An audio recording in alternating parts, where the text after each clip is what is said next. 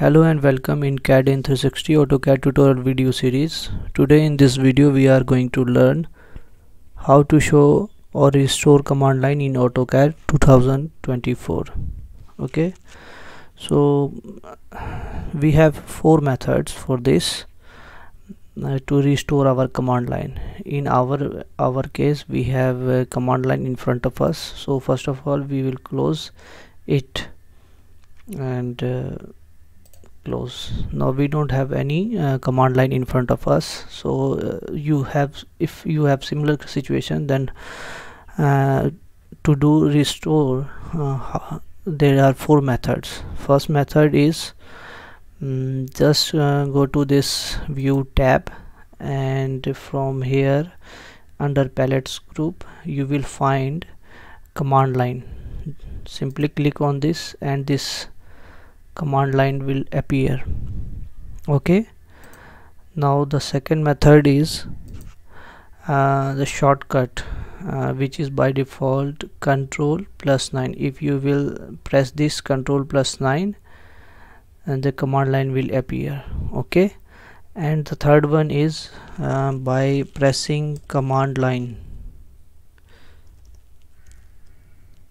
You can see we have two options: command line to activate the command line and command line hide to hide the command line. So we simply type this command line and it will appear. So to type the command line with the cursor or pointer, you should have active dynamic input, and to active the dynamic input, click on this customization. You will find here dynamic input, check it, it will appear here, and then enable this and then type command line. If you want to hide the command line, just simply type command line hide and it will hide. Okay, now the third method is CUI, customer user interface.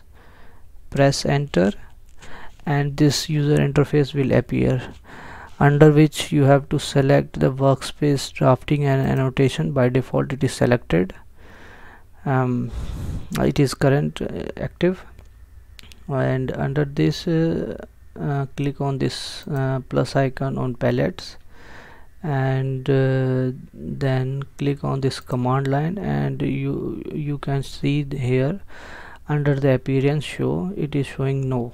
Just click on this, under click on this drop down, select yes, then apply, and now press OK.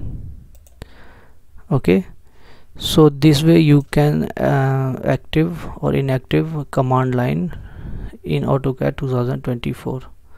So we have these four methods with which you can restore your command line. Okay, that's all for this video. Please do like, share and subscribe for more tutorials. Thank you.